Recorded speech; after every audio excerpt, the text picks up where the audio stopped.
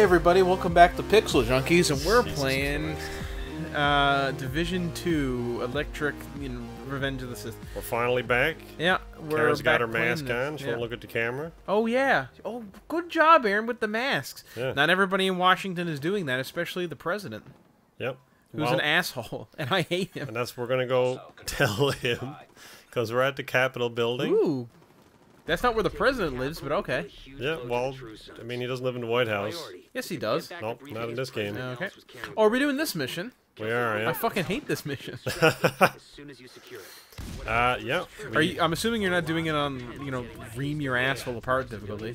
Well, we're doing it on hard because we did all the other missions on hard, and that's not giving me. It's not invaded though, is it? No, just regular mission. So between this, the last time we played this, and now, I have since beaten most of the game. Yeah, Adam has played through the entire game. Including the DLC, which has the most dog shit ending I've ever seen to a video game. With the most bullshit fucking boss. I hate it so much. To the point where it made me uninstall the game. Well, we will see once we get to that bit. We too are going to do that mission. You are just tearing through these guys. What do you have on your back there? It's like a big like a carton of milk or something. A carton of milk? Oh, that's my rocket launcher. Oh, okay. I think I got the shit shot out of him. So, yep. I mean, last time we said we were going to head to Capitol Hill and look at the GAL 8, which is currently lighting up the fucking thing with no real finesse. Yep. Also mortaring the hill for some reason. Yeah. I love how the what are these guys? The First Sons, the True Sons. True Sons. Yeah. They have all these defenses, and they have mortars and the GAL 8 and everything set up, and then one woman essentially or a man, depending on who you're playing as, is able to just bust her way in here and shoot the fuck out of him. Like, oh man, like an amazing tactical setup you got here. One person is able to absolutely destroy your entire military infrastructure. That guy was doing a little jig there. Yeah, I killed him with dick shots. The last time I did this, it took me and Sandy about half an hour to fight our way up this hill. Because when we did it, we were doing the Black Tusk, there's drones everywhere and they hate you mission. What was that you just launched? Oh, is that the... Oh, are you running with, was it Firefly or whatever? Stinger Hive. Yeah, there we go. Yep, since the last time we played, the gear and item and stat system has been completely changed twice. Shortly after we finished filming episodes, they changed the system to something that the community wildly hated, and it's probably half the reason you found the last mission bullshit. Was it because that the bad guys could just haul an inordinate amount of gadgets out of his asshole? Well, that is one kind of bullshit facet of it. There's your GAL 8 at him. Oh man, here it comes. Which you've already seen by now because you've already played this game. But to keep continuity with these videos... and you don't get to use it, which is disappointing. I was expecting, like, oh man, like, there's waves of guys heading up here. Let's, yeah. Wipe them out with it. Yeah. That would have been fun, but nope. Ubisoft was too busy fucking us around in the Assassin's Creed video, which may or may not be out by this point.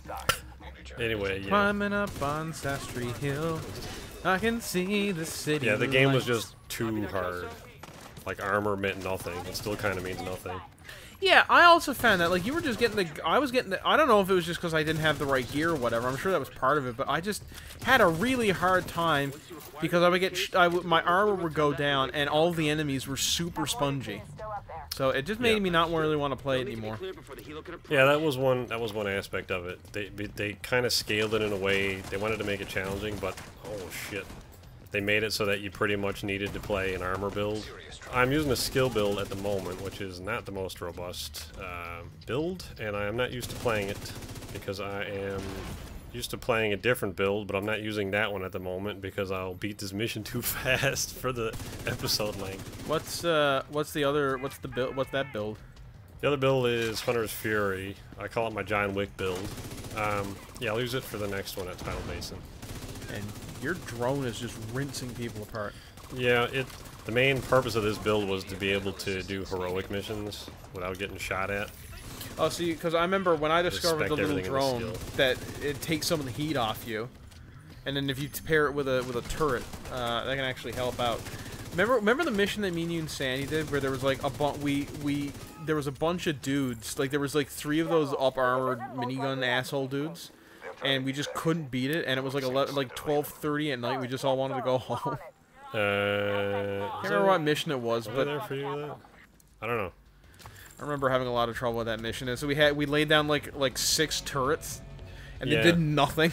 Yeah, that was. Oh yeah. We took on a heroic thing like pretty much immediately after the gear change. Yeah. So it was insanely difficult, especially with like 3 people that weren't like fully spec'd out. Fuck.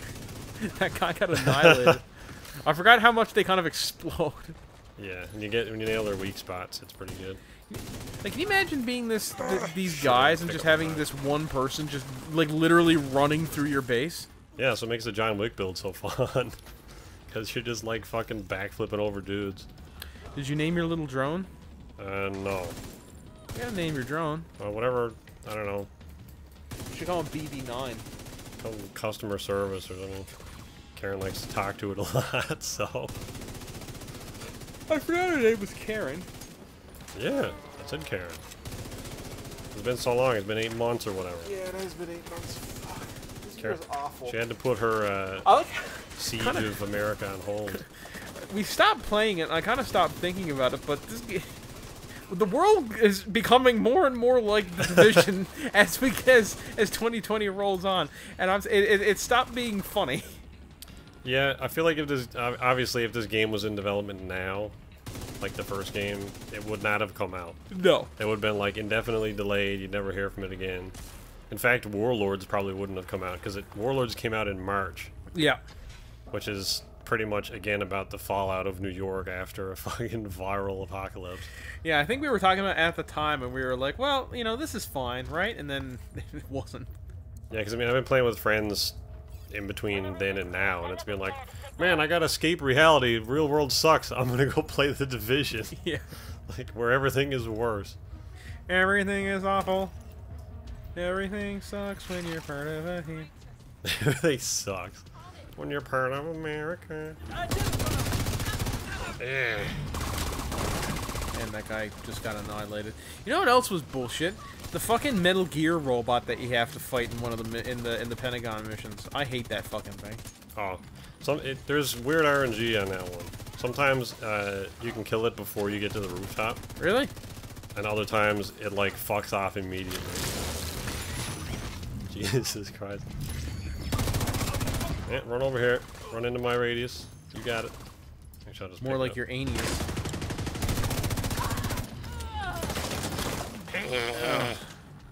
I wouldn't come back over here, dude. Well, you just shoot yourself again? Yeah. Speaking of anius. Yep, and this year sucks, because we didn't get any new movies. Except Mulan we got for $50. And Ten, which nobody saw. Who? Or Tenant, or whatever. Oh, I thought 10 was like some shitty kid movie. Tenet, yeah. Oh. Okay, I guess I'm not supposed to come up here yet. You know, I've played this mission a ton of times. I've never done that. No. Apparently, if you look down in there before you signal the flare, it just doesn't load. Ubisoft, pay attention. Is it loaded now? Yep. I gotta look at the helicopter because they shoot a SAM at it. Beep beep beep beep beep beep oh my beep goodness. beep beep beep beep.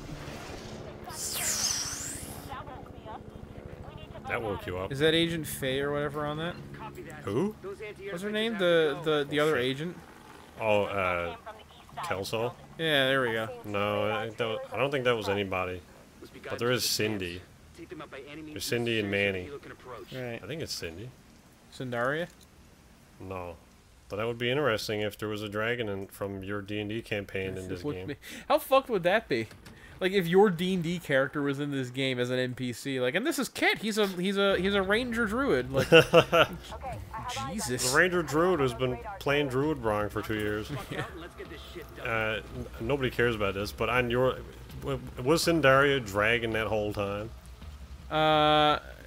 Yeah. Or was there? Because like I remember way back when you're like, there's a dragon called Cindaria and a character called Cindaria, but they're not the same. Like, but they probably are though, right? And they're like, nope. And then it's like, oh yeah, they are. Yeah. Well, to be fair, Was that her character trope, or was that something that you did?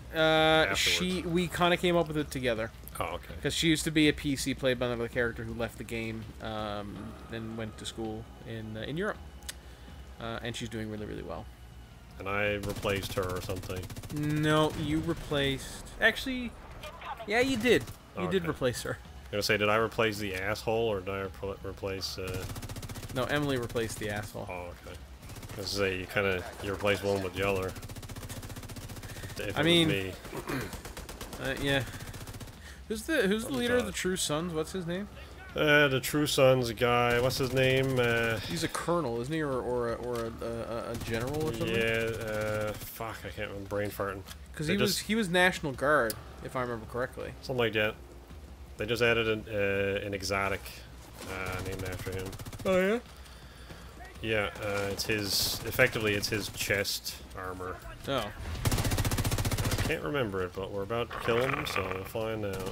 Something like Ridgeway, I think is what it is. General Ridgeway. That's not a bad name for General. He's vomiting on you. The screen. Huh? That guy was vomiting on you. I've been playing this for a video so weird now. It's Why? so long. Oh yeah. Well, it's been like 8 months. Yeah. Oh shit. So much has changed. Yeah. I'm just happy that tomorrow I can wake up without having fucking construction near my house. Because I told you about this, but I'll say it again for the video. They're redoing my road outside my house, and they start at 7:30 in the morning. So like every morning this week, they've been like going up and down the street with like a what are they called? What flattens the road? A steamroller. And you're on the wrong way there, bud. It's annoying because it shakes the house quite badly. A steamroller? Yeah. Okay. That sounds like a road pounder or something. No, it's the steamroller. It just shakes, and we're not the only house that it shakes. It shakes every house on the street, and it's not like a lot, but it drive vibrates. Up against your house. And, yeah. And start nudging your house with it. And so I've been woken up by that, and then this morning, even though there wasn't a steamroller, we still got to open up because the steamroller yesterday punctured one of the water mains, and so they had to dig up in front of our house. And so they were like, move your car, or it's not going to be, or you're not going to be able to move it at all. Because there's going to be a hole in front of the driveway. You're like separating your driveway from the road. Yeah, so then they had to dig up a hole, fix the pipe, and bury it all again. So in order to get my car today, I had to walk like a block and a half away. You can't, that's as close as you could park? Yeah, because you can't park on my street. Sorry, you can't park on my street because of all the construction. Oh. So I had to park like the next street down. Yeah, well, I mean, there's construction here as well. It's a bit further down, so it's not as loud, but they start at like 5:36. And you just hear, like, if you have any of the windows open, which thankfully now we don't need to have them open because it's starting to get chilly, but you can just hear, like, they're... I'll do one better. Sandy, like who's been on the show a couple times, when they were building the new development near his house, they were blasting into the rocks at 6 in the morning. Well, I guess it's not as bad as Andrew's house, where they blew up his house. Yeah. Sent, like fist-sized rocks through his car and window. Yeah, broke windows, busted up his roof, wrote off 2 of his cars, I think. Like, actually wrote them off. Yeah. And they're like, oh, sorry. Oh, geez, that's pretty bad. Anyway, have a free lemonade on us. Small lemonade. There's a Tim's coupon. Expires tomorrow. It's valid only in Clarenville. Where's fucking Ridgeway? Come on, mate. I love I love the idea of really inconvenient gifts. Like the Family Guy bit where somebody gives Pete, he's like, I hate this guy. Always gives me really inconsiderate gifts. He's like, hey, Peter, nice to see you again. Here's some tropical fish. They need to be fed every 2 hours, and they were just fed an hour and a half ago. No further contacts. Area secure. It's like you're watching too much Top Gear or something. Yeah. Or they're like, they're in India or something, and Hammond's driving a Mini, and fucking Clarkson gives him a fucking big ass bass. Yeah. Like, or what was that in? What special was that? It was the India special. Yes, it was. Yeah. And also of the in Vietnam when they give Richard the massive galleon. Oh, I gotta fucking extract. Yeah. On his tiny ass bike. Yeah. that they ended up spray painting pink. So I genuinely think that the hardest trip for the cars was probably the Patagonia special. Might have been, yeah. Because a lot of terrain there. yeah, and like snow and... like even like when you look at like the Bolivia special, that was a tough special, but at least they were in all in theoretically off-road cars. But in the Patagonia special, they were going through very similar rough terrain, but they were in two-wheel, you know, sports cars, essentially, all of them. I guess the one that was probably toughest on them, besides the Polar special, which was just tough all around, I'd say... particularly on Hammond, because I found out later on that he had his massive accident not that much... earlier? Not that much earlier than when they did that video. Oh. Yeah. So he was like up in the North Pole, completely out of his mind. Like, holy fuck! He said he was still a bit loopy, because I mean he did go through a pretty severe accident. Yeah. I guess if you're unfamiliar, he was driving a like a land speed car and flipped it at 300 miles an hour. I'm surprised it didn't kill him. Yeah. He probably should have died a couple times, to be honest. Yeah, I mean they all have. I mean, in the Polar special, James put a loaded shotgun up to his face. Alright, so let's head back now to... you blitzed your way through that. Head on over to Tidal Basin. Yeah, how long did that take? It took about 16 minutes. Yeah, almost 18 minutes. So yeah, I mean, that was...